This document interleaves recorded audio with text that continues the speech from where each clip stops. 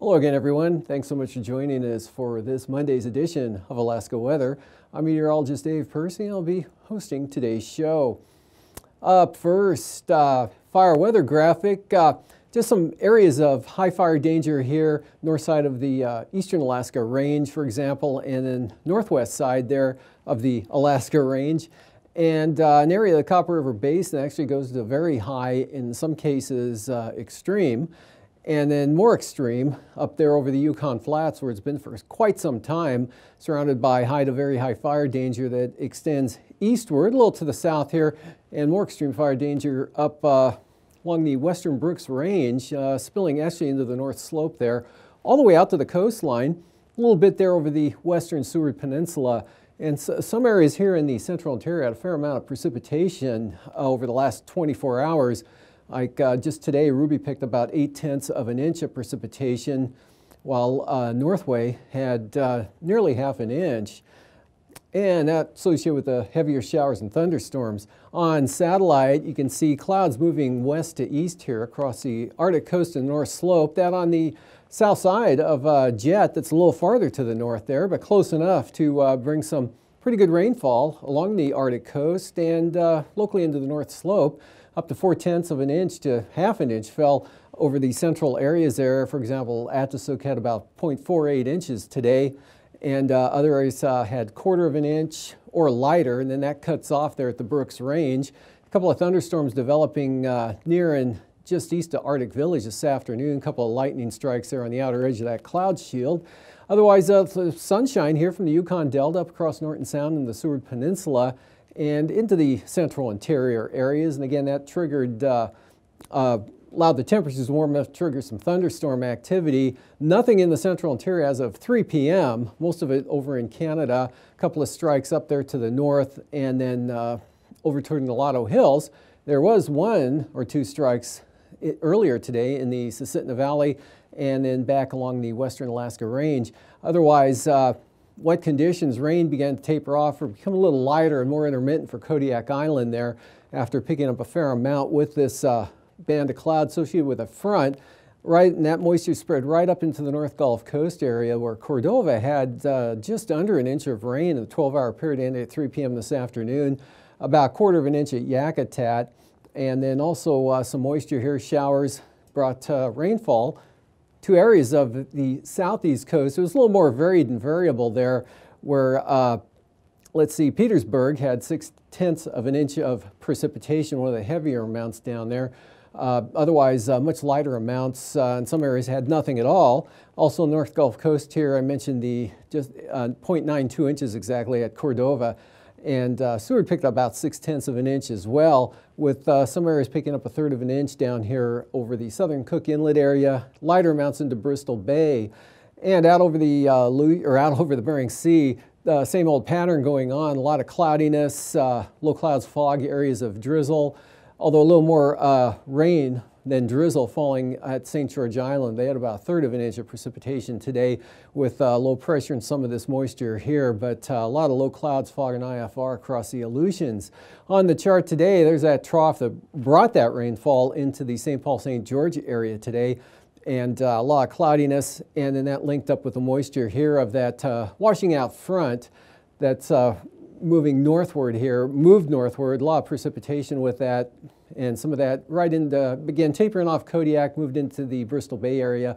Southern Cook Inlet had a few hundredths of an inch over northern Cook Inlet today, and then some thunderstorms beginning to develop. I mentioned Susitna Valley here in the Lotto Hills. This one hadn't actually happened yet, but it will in that area there. I believe Indian Mountain or the Koyukuk, maybe Kobuk Valley areas, as well as along the Alaska Range, probably into the upper Tanana Valley 40-mile country. You'll see some lightning strikes here over the next few hours. Otherwise, showers lightest over the southern southeast coast with the exception of Petersburg. And showery Kodiak Island and the Alaska Peninsula. Weak system way out west are just keeping IFR conditions with fog and drizzle, western Aleutians. And for tonight, again, series of systems bring up pretty gusty winds. Could see gusty winds along the western Arctic coast, and could result in elevated sea levels up to around 5 feet for some minor beach erosion tonight into early tomorrow up there, and that's the western Arctic coast. Otherwise, Z-side, less of a chance of precipitation with that warm front there and less wind as well. Fair to the south, narrow band of diminishing showers and thunderstorms here from the Yukon Delta right up to the eastern Brooks Range. Areas of smoke still in the central interior. Scattered showers along the North Gulf Coast tonight. And not a lot of change out over the Bering Sea, probably lighter precipitation amounts for places like the Pribilofs. Still kind of showery there for Kodiak Island with that trough. And then a new front here develops along a trough kind of coming up from the southwest. Weak low pressure area, but that'll begin to push some rain in toward the southeast coast late tonight by early tomorrow. Otherwise, just a few isolated showers, mostly cloudy skies and light winds.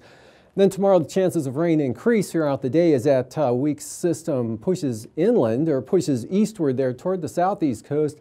Rainfall looks like mostly will stay off the coast here and in the Gulf of Alaska. Some of that will spread back into the Seward area, or the southern Seward Peninsula area, which includes Seward, and possibly Cordova. Otherwise, a day, again, much like today with the daytime heating, resulting in scattered thunderstorms across mostly the eastern interior here, back to the west, and even possibly down in northeastern Bristol Bay. Showery conditions with that low up over the northeast interior, and dries out over the north slope. Probably partly and mostly sunny through this area, even though I didn't put any of the sand traps up there. It'll be dry for at least, or definitely it'll be dry, precipitation free. That'll be back along the western Arctic coast. And some of this moisture might spread into St. Lawrence Island. And then the outlook for Wednesday.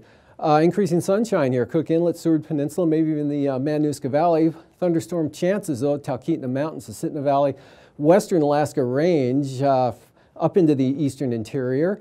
And otherwise, some rain pushes across the southern southeast coast, high pressure back in over the Aleutians and southern Bering Sea.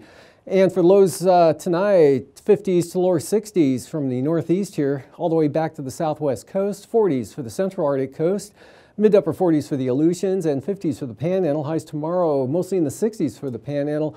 75 to 80 over the central eastern interior, 70, 75 back to the west, lower 70s to Sitna Valley, followed by lows the following morning. A little bit cooler, mid to upper 50s over the central and northeast interior, lower 50s back toward the coast. And then looking at upper 40s to mid 50s for the Panhandle, lower 50s here for the Alaska Peninsula, mid 40s or mid to upper 40s, Pribilofs and the Aleutians, near 50 for St. Lawrence Island, and central Arctic coast down into the upper 30s, followed by highs 75 to 82 over the eastern interior, 70s to Sitna Valley, Kenai Peninsula, down into northeast Bristol Bay. And now, aviation weather around Alaska. First line weather graphic here for Tuesday morning. IFR over the northern Bering Sea, eastern Bering, right down to the north shore of the Fox Islands, western Alaska Peninsula. Also IFR there over the western Aleutians, a marginal VFR, ADAC and ATCA. IFR in over the Bristol Bay area here, right on, actually through the Kamishak Gap there, right into the western portions of Kachemak Bay, or Kamishak Bay. And the interior, mostly VFR, central western Arctic coast there, more prone to the IFR conditions, kind of a offshore, more of a south component here, keeping maybe even the marginal VFR just off the coast of the eastern Beaufort Sea. Lingering marginal VFR along and south of the central western Alaska Range, IFR for the Panhandle, and that breaks out to marginal VFR for all of the southeast coast tomorrow. VFR showing up here though from areas west of Yakutat all the way across Prince William Sound, VFR Kodiak Island tomorrow afternoon, all of the interior, and marginal VFR on the Arctic coast, IFR lingering there coming down or through the Bering Strait to just north of St. Paul. Otherwise, marginal to IFR conditions across the central southern Bering Sea. And then for the Wednesday morning outlook, IFR a little more prevalent than Tuesday afternoon here, but so marginal there for ADAC and possibly ATCA Island, or ATCA and possibly ADAC. IFR out to the west, IFR to the north, back southeastward here to the eastern Aleutians, and a little bit into Bristol Bay. VFR over the interior, some marginal VFR sneaks up on into the southern Kodiak Island area. But good VFR for the Gulf of Alaska, North Gulf Coast here, and then marginal VFR over the Panhandle. Some lingering IFR redevelops there, say the Metlakatla, Net Ketchikan on over to Stewart. And then for Wednesday afternoon, lingering marginal VFR, big improvement here, mostly VFR actually for the southeast coast and the Gulf of Alaska. And from the North Gulf Coast, Kodiak Island, Bristol Bay, right on up into the interior. Got moisture creating some marginal VFR conditions from the northwest coast along the north side of the Brooks Range. And now the central and eastern Beaufort Sea coast a little more prone to, especially the east side here, maybe some IFR into the afternoon. Marginal VFR, the Seward Peninsula on up into Kotzebue in the Noatak Valley. IFR south side of the St. Lawrence Island area. Right on down to the western, across the western Bering to the western Aleutians. Marginal VFR here for the remainder of the area. Passes, Anatuvik and Adigan, looking good tomorrow. Another VFR day for both passes. And Lake Clark and Merrill, VFR. Be some clouds and risk of a thunderstorm, but staying above the marginal threshold, definitely. Rainy, VFR. Windy, VFR, risk of a thunderstorm there, as well as Isabel and Mentasta, both VFR. And for Tenita, a great day tomorrow, VFR there. And for Portage, look for some IFR possibly in the morning hours. Might only be marginal, but I'd go with IFR, and that'll be improving. That's a general trend. Probably by noontime, it'll be VFR, if not sooner, through the afternoon. Chilkoot and White looks pretty marginal.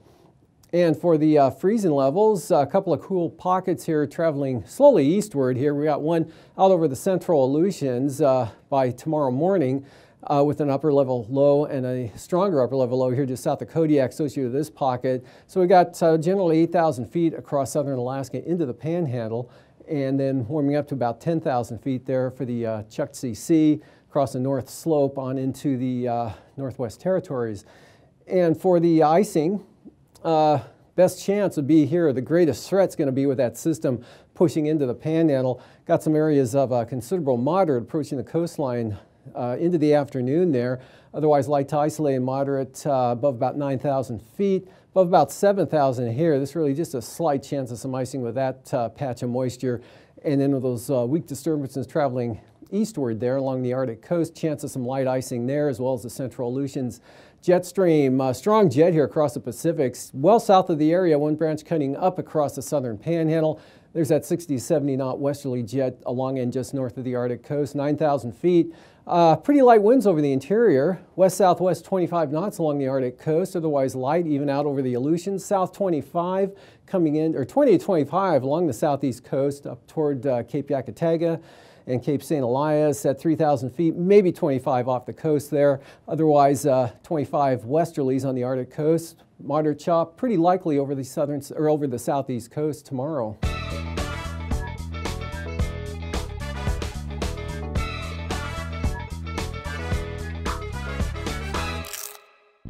Dual polarization technology is a major upgrade to the current radar system. It allows forecasters a better idea of what's actually out there and can help keep you safe. Current radar technology transmits and receives information in the horizontal direction, which is very limited. Dual polarization technology, in addition to the horizontal, transmits and receives vertical energy, which allows forecasters to get information about the size, shape, and phase of the precipitation. We can use that information to better determine the precipitation type to expect at your given location. There you have it. This new technology is currently being installed in radars across the country and is already being used by National Weather Service forecasters to produce better, more accurate forecasts. Learn more here and follow us.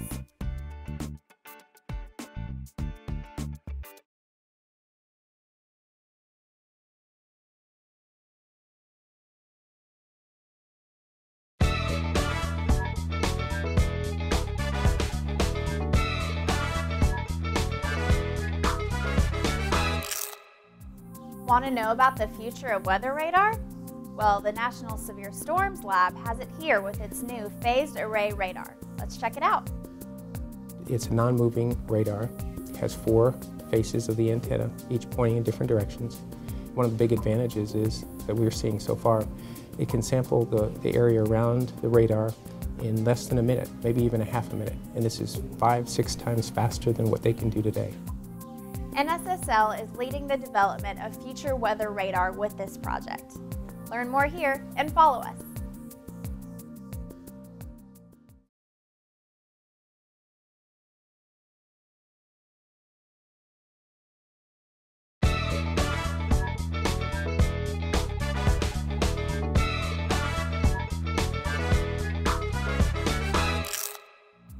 The Storm Prediction Center is one of the NOAA weather partners. They are located in the National Weather Center in Norman, Oklahoma. Greg Carbon gives us a glimpse into what the SPC does. Our mission is to analyze and forecast severe thunderstorms and the potential for tornadoes, large hail, and damaging winds from those thunderstorms across the lower 48 states, 24 hours a day, 7 days a week, 365 days a year. One of the primary missions of the Storm Prediction Center is the issuance of severe thunderstorm and tornado watches across the country when conditions appear to be coming together to support the development of severe thunderstorms and tornadoes. The world-class meteorologists in the Storm Prediction Center specialize in severe weather and keeping you safe. Learn more here and follow us.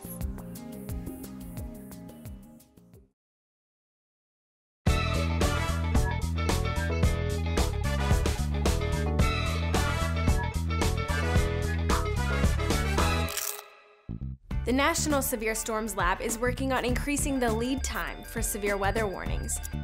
The national average for tornado warnings is currently 13 minutes, but more notice would be helpful, especially for those in charge of moving large groups to shelter. Warn on Forecast will help forecasters issue hazardous weather warnings earlier. The project will give them more info about the chances of strong winds, large hail, and even tornadoes. Currently, warnings are created by forecasters looking at the atmosphere outside, understanding its volatility, and then comparing that to how they see the Doppler radar presenting what's going on inside thunderstorms. Warn on Forecast is an idea where we're going to take the massive amounts of satellite, radar, and surface data and stick them all into a very high resolution prediction model. And then by producing new forecasts every 15 or 20 minutes, the forecasters hopefully will be able to use that model to produce warnings that extend out to an hour. Before the National Weather Service can use this tool, it must be developed and tested. One big challenge will be deciding how to get the model predictions to the forecasters. I'm going to keep this one very low. I'm just adjusting the track. These hazardous weather prediction models are going to produce a huge amount of output. And this fire hose of data is just too much for forecasters to handle in real time quickly. So in order to help deal with that, NSSL has developed a related project called Facets. And Facets is the methodology which will enable forecasters to focus very quickly on the most important threats. Once Warn on Forecast and Facets are proven to be reliable and effective, then forecasters will be better able to inform you of threats nearby. Learn more here and follow us.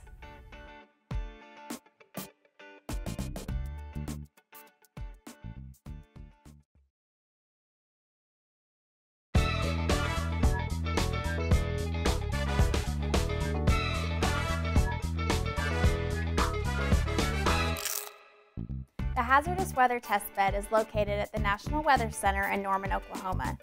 It is used for experiments that will allow forecasters to learn and apply new technologies. The Hazardous Weather Test Bed is a really unique space throughout all of NOAA. And this is where the researchers and the operational folks come together in a common space to solve operational problems and to test new research tools that the research community is working on. The goal is to accelerate the transfer from research to operations of the newest tools and techniques. People come from around the world to collaborate on this unique project. We can bring together not only NOAA people, but also university people, faculty, researchers, private sector meteorologists, folks working in other countries in meteorology, forecasters can all come together and focus on what the problem of the day is with the forecasters. Each spring, several experiments occur in the hazardous weather test bed. Learn more here and follow us.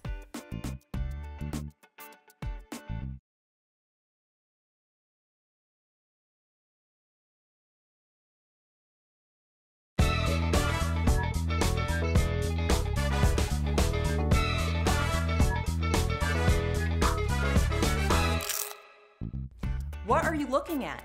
And what are you ignoring? Did you notice the NOAA logo in the corner? Forecasters have a lot of information in front of them too. Every second counts during severe weather, and decisions about where to focus are constantly being made. This could be even more challenging in the future.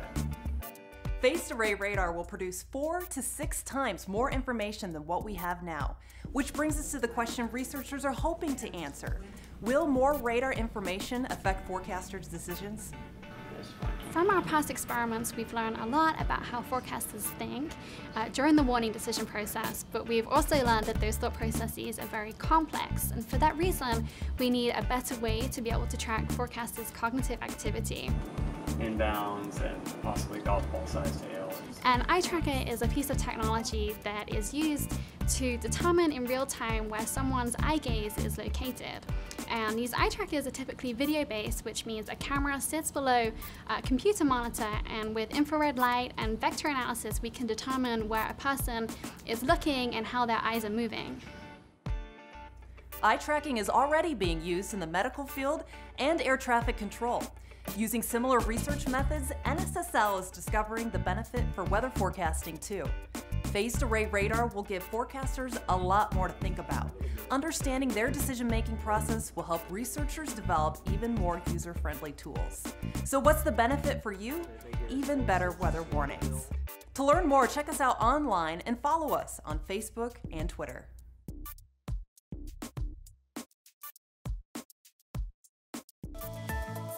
And now, marine weather around Alaska. Welcome back. Looking at today's sea ice analysis. No change really, not a lot. Just the ice fields here shifting around with the currents and the winds a little bit there. Quite a thin area here north of the eastern Arctic coast, except for this heavy ice along in north of the Barren Islands. And not much change, no big changes again for the next 5 days. Coastal water forecasts here. Small craft advisories tomorrow, that front edging its way eastward, 25 knot winds from the south on the south coast, otherwise southeast 25 for the remainder of the coastline, seas up to 8 feet. Winds picking up to about 20 knots for Clarence Strait from the southeast, southeast 15, Stevens Passage, and northern Lynn Canal, southerlies at 20 knots, seas at 4 feet. And the outlook for Wednesday. South 15 there for Lynn Canal, same thing for for Clarence Strait. Stevens Passage a little lighter, south at 10, seas 2 feet. And lighter winds here along the coast. South coast still west 20 with 7-foot seas, but down to 15 knots from the west-northwest on the north side there with 6 to 7-foot seas. Prince William Sound tomorrow, we've got easterly winds of 15 with seas at 3 feet, but good small craft advisories just under gale force here for the eastern North Gulf Coast at 30 knots, and then cut that in half for the west side, east 15, turning northwest 15 for the Barren Islands, northeast 15 here for Kamishak Bay, south to southwest at 15 for Cook Inlet with 2 to 3 foot seas. And then even lighter winds in store for Wednesday. Variable winds becoming south at 10 in the afternoon for Cook Inlet, seas only 2 feet, but small craft advisories return to Kamishak Bay and the Barrens. Both west 25, light and variable winds here for the North Gulf Coast at 10 knots or less, 3 to 4 foot seas, light westerlies in Prince William Sound. And for Kodiak Island, west 20 knots there for the east side zones, and Shelikof Strait west at 15. And then for the Alaska Peninsula, west winds 20 knots right on up to Sitkinak, and southwest 15 for Bristol Bay. Outlook for Wednesday, small craft advisories here for Bristol Bay, west 25 knots, seas building to 6 feet. Otherwise, northwest 20 for the peninsula, and west 20 from Castle Cape to Sitkinak, and then small craft advisories, west winds 25 knots up the eastern marine zones here with seas at 7 feet. And for the Fox Islands tomorrow, west winds mostly 20 knots, seas 5 to 6 feet. Lighter winds for Adak and Atka, southwest just 10 to 15 with 3 to 4 foot seas, turning variable and then becoming southeast 15, turning northeast 15 for the far western zone. And then on Wednesday, swings around again, weak low pressure out in this area. So just 15 knots from the south, 4-foot seas, light and variable here over till you get to Adak and Atka, and then it's south 10 to 15. And not too bad wind-wise for the Fox Islands. Looks like the highest winds will be across Unalaska Island, northwest 15 to 20 knots, seas running 4 to 5 feet. Along the southwest coast, look for northwesterlies at 20 tomorrow with those seas at about 4 feet. Same thing for the Pribilofs, northwest 20, as well as St. Matthew Island, west 20, St. Lawrence Island, and Norton Sound, northwest at 15. Outlook for Wednesday, westerlies 15 for the Sound and St. Lawrence Island, west 20 now along the Yukon-Kuskokwim coastline, west 20 for the Pribilofs. Small craft advisories over for St. Matthew Island and northern Bering Sea for west winds at 25 knots. And the area from Wales up to Cape Thompson, southwest 15, seas 3 feet, and then Cape Thompson up the west side there, north to northeast, only 10 knots of the central coast, turning south 15, east central coast, and then over toward demarcation point east of 15.